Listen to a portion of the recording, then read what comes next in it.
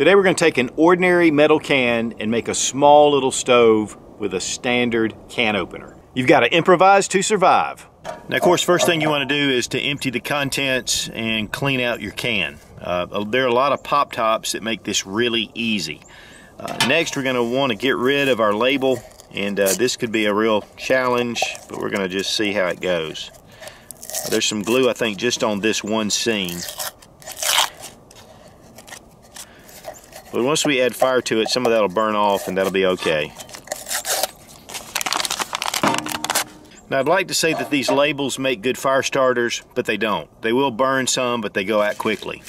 Now this is an average size soup can. You can use larger cans if you want, but you're going to have more ventilation. For this one, we're going to have 4 places here at the bottom, and we're going to start right here, getting in that lip, and it's going to bend the can a little bit. That's okay.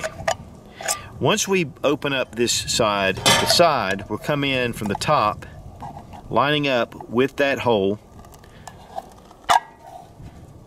and we're going to bring it all the way around. Now, one step next is we're going to bring this back out. This is going to serve as our feet.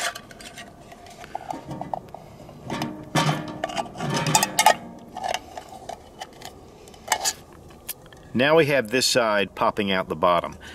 One good thing about this can is typically the bottoms are a little stronger, so this is going to give you a little more leverage for your feet. Now you're going to want to do that in 4 equally spaced places on the can. And be careful not to cut yourself because these get pretty sharp.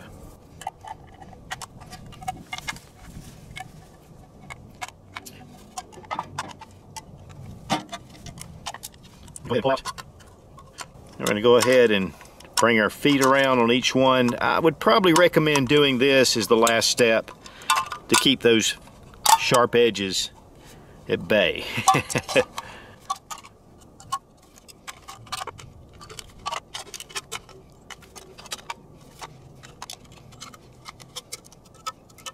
Now we have the 4 holes at the bottom. We're going to put 8 at the top.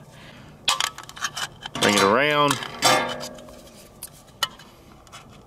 Fairly evenly spaced.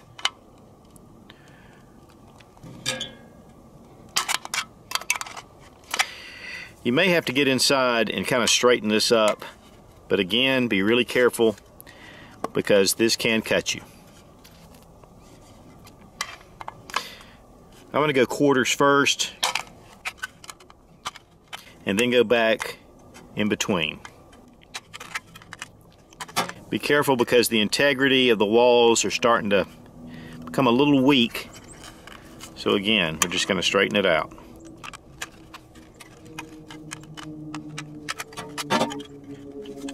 It's pliable enough to where we can get that back out at least into a decent shape. Next we want to bend over our edges. This will keep us from cutting ourselves. You can actually do this with your fingers, but again, be very careful. You can do it with a pair of pliers, but we're trying to do it with just this tool.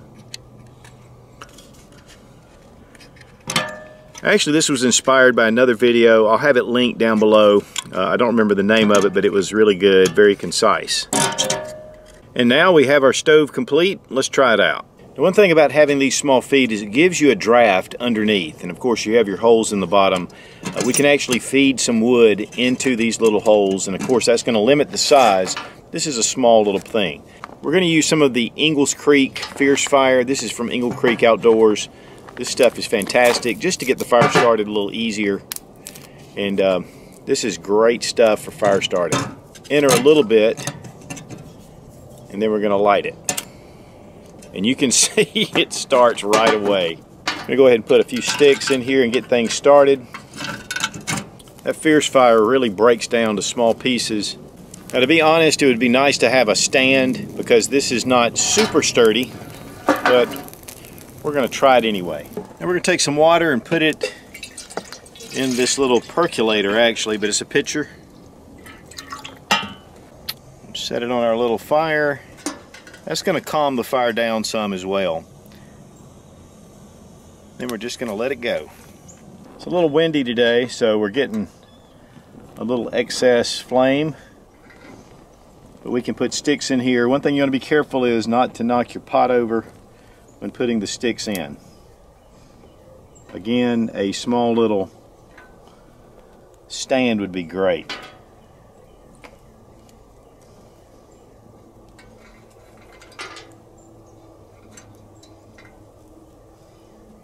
Gonna take a little instant coffee.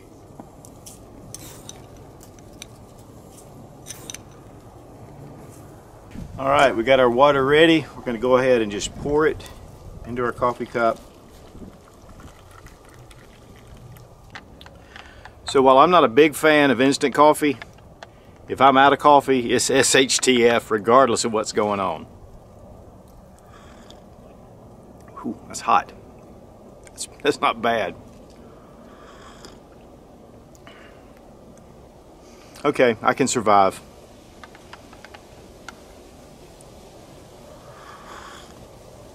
That's really not bad. It's not Starbucks, but I don't like Starbucks anyway. So guys, making a stove out of a can, very simple. You know, it takes a little work to get the water boiling, but you just keep feeding it and it'll happen. And then your reward, good fresh coffee. Or something to eat or whatever, but good stuff. Look at that. That air coming up, this baby's still burning. So guys, again, taking just ordinary everyday items and turning them into a useful tool for survival or just for fun is a hack. So guys, if you're really serious about prepping and survival, check out Survival Dispatch Insider. It is one of the best resources on the web, and I upload one video a week that's exclusive to Survival Dispatch Insider that you're not going to see here on Sensible Prepper. So check it out. Be strong, be of good courage. God bless America. Long live the Republic.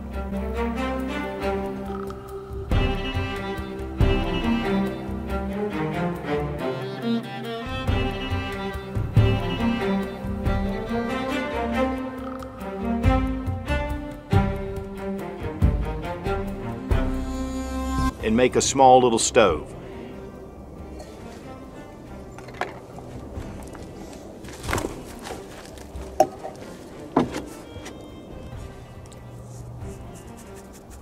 I gotta do that now. Whether it's just a hack or survival, or for just a hack and for fun, or just for fun is a hack.